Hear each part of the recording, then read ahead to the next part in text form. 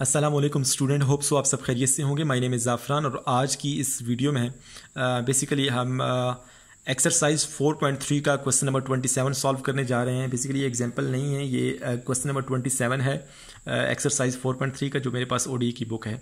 सो यहाँ पे हमारे पास जो डिफरेंशियल इक्वेशन है वो फिफ्थ आर्डर की है। देखें, Y fifth derivative plus 5 Y fourth derivative minus 2 Y third derivative minus 10 Y. यहाँ पे स्केयर ना करें, इसको आप सेकेंड डेरिवेटिव लिख लें, इसको आप थर्ड डेरिवेटिव लिख लें। ये 4 और ये 5 ये ऐसे रहेगा, plus Y prime plus 5 Y goes to 0। सो हमारे पास इस fifth order homogeneous linear differential equation का हमने सोल्यूशन फाइंड करना है। तो हम सबसे पहले y is equal to E M x suppose करते हैं, then corresponding axillary equation will be. तो आपके पास जो करस्पॉन्डिंग एक्सिलरी इक्वेशन होगी वो क्या होगी, उसको भी हम देख लेते हैं। m5 plus 5 m4 minus 2 m cube minus 10 m square plus m plus 5 goes to 0। इसको हम इक्वेशन नंबर 1 बोल देते हैं। अब यहाँ पे इसकी डिग्री क्योंकि फिफ्थ डिग्री का पोलिनोमियल है, तो हमारे पास यहाँ पे जो m की वैल्यूज़ आएंगी वो 5 आएंगी। सो इसके फैक्टराइजेशन पॉसिबल नहीं है, तो हम by using rational roots theorem and synthetic division हम इसमें से m की वैल्यूज़ फाइंड करेंगे। तो सबसे पहले देखें, लास्ट वाला जो नंबर है जो कांस्टेंट होता है, इसके साथ वेरिएबल वाली टर्म नहीं लिखी होती, उसको हम p बोलते हैं। और इस p के पॉसिबल फैक्टर्स क्या हैं, +-1 और +-5। ये आपके पास जो स्टार्ट में कोफिशिएंट होता है 1 है, उसको हम q कहते हैं। q का पॉसिबल फैक्टर्स +-1 ही हैं। दोनों को हम डिवाइड करें तो हमारे पास 5 ही आता है, और 5 के पॉसिबल फैक्टर्स तो मैं पहले ही आपको बता चुका हूँ। सो अब आपने क्या करना है कि +-1 और +-5 ये 4 रूट्स हैं। आपने सेपरेटली 1 बाई 1 चेक करना है with the help of synthetic division कि आया ये चारों इस इक्वेशन नंबर 1 को लेफ्ट हैंड साइड और राइट हैंड साइड को सेटिस्फाई करते हैं कि नहीं। For m is equal to 1। अब आपके पास सिंथेटिक डिवीजन में क्या होता है कि जो आपके पास पोलिनोमियल होता है उसको आप डिसेंडिंग पावर ऑफ वेरिएबल में लिखते हैं। देखिए 5 4 3 2 1 0। सो इनकी कोफिशिएंट हम लिखते हैं यहाँ पे। देखिए 1 है, 5 है, -2 है, -10 है, 1 है और 5 है। इन सारों को मैंने यहाँ पे लिखा 1 5। यहाँ पे हमारे पास -2 है, -10 1 और 5। अब 1 को नीचे लेके आते हैं, अब इस रूट से मल्टीप्लाई करते हैं 1, दोनों को ऐड करें 6, 1 को 6 से मल्टीप्लाई किया 6 -2 + 6 आंसर इज 4। 1 को 4 से मल्टीप्लाई करें -10 + 4 -6। अब 1 को -6 से मल्टीप्लाई करें तो -6, दोनों को ऐड करें तो -5। 1 को -5 से मल्टीप्लाई करें तो आंसर इज -5, दोनों को ऐड करें तो रिमाइंडर इज 0। मतलब क्या है कि m इज इक्वल टू 1 जो है ना, बेसिकली वो इसका रूट है।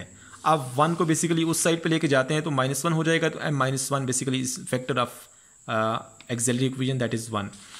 अब आपके पास 1 6 4 -6 -5 बेसिकली ये कोफिशिएंट हैं, और कोफिशिएंट कौन सी इक्वेशन के हैं इसको आप एक रिड्यूस करके लिखें। 5 है तो 4 हो जाएगा। सो यहाँ पे क्या हो जाएगा, देखें m4 plus 6m cube plus 4m square minus 6m minus 5 goes to 0। अब बिल्कुल वैसा ही प्रोसीजर आपने इस इक्वेशन नंबर 2 के लिए देखना है। अब देखिए यहाँ पे p आपके पास 5 है, -5 है, q आपके पास 1 है, दोनों को डिवाइड करें तो -5 आता है। -5 के रूट्स जो है बेसिकली पॉसिबल फैक्टर्स भी यही आएंगे। तो 1 के लिए आपने चेक कर लिया, -1 के लिए चेक करें, m इज इक्वल टू -1। बिल्कुल इसको भी आपने सिंथेटिक डिवीजन की फॉर्म में लिखना है। तो आपके पास इसको मैं थोड़ा सा शार्ट कर देता हूँ।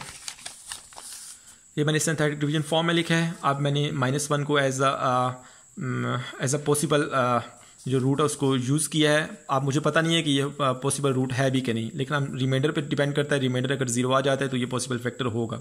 सो इसको मैंने सॉल्व किया तो आपके पास रिमाइंडर 0 आता है। सो m अब -1 को उस साइड पे लेके गए, m is equal to -1 root है ना, तो -1 को लेफ्ट साइड पे लेके जाऊंगा तो m+1 हो जाएगा। m+1 is factor of 2। अब आपने इन नंबर्स को यूज़ करके ये कोफिशिएंट है और रेड्यूस करके पावर में लिखना है, वो 4 थी अब 3 हो जाएगा। इक्वेशन नंबर 2 4 में लिखी हुई थी, अब ये इक्वेशन नंबर 3 में आएगी, पावर 3 में, तो m cube plus 5m square minus m minus 5 goes to 0।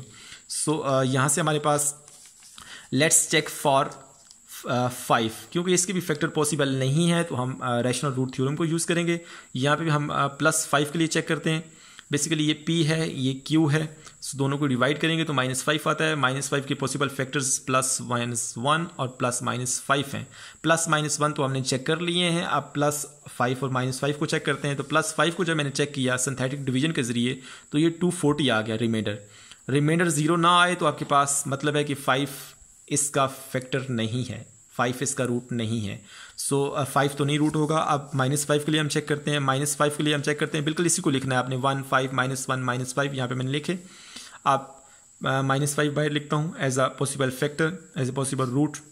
इसको मैंने सॉल्व किया सिंथेटिक डिवीजन के जरिए, तो यहाँ पे रिमाइंडर 0 आ गया।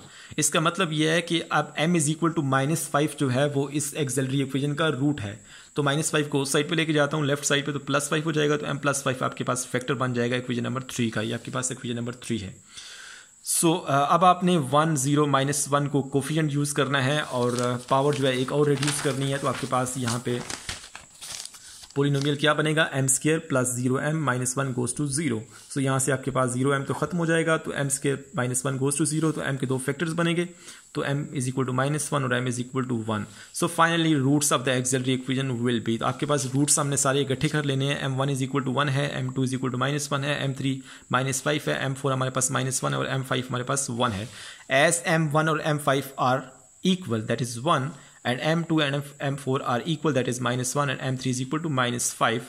आपके पास ये जो रूट्स रियल हैं और इक्वल हैं, इनके लिए हम केस नंबर 2 को 2 फॉर्म में हम जनरल सोल्यूशन लिखेंगे। और देखिए हमारे पास यहाँ पे m2 और m4 इक्वल हैं, रियल रूट्स हैं और लेकिन इक्वल हैं, तो इसके लिए हम केस नंबर 2 यूज़ करेंगे और उस केस नंबर 2 में जो जनरल फॉर्म थी सोल्यूशन की उसको हम यूज़ करेंगे। So let's write general solution. तो आपके पास जो जनरल सोल्यूशन होगा वो क्या होगा, y is equal to c1 e to raise power x, यहाँ पे m1 की वैल्यू हमने 1 पुट की है, plus c2x e to raise power x, यहाँ पे हमारे पास 1 ही है, तो हमारे पास ये पहले m1 और m5 के लिए सोल्यूशन आ गया। सो m3 हमारे पास -5 है, तो उसको हम सिंपल इस फॉर्म में लिख देते हैं, c3 e to raise power m3x, m3 की वैल्यू -1 पुट की। अब आपके पास m2 और m4 के लिए हमारे पास क्योंकि रूट्स इक्वल हैं और रियल हैं, तो उसके लिए हमारे पास ये सोल्यूशन बन जाएगा, जिसको मैंने अंडरलाइन किया है। तो बेसिकली ये रिक्वायर्ड सोल्यूशन है, रिक्वायर्ड जनरल सोल्यूशन है।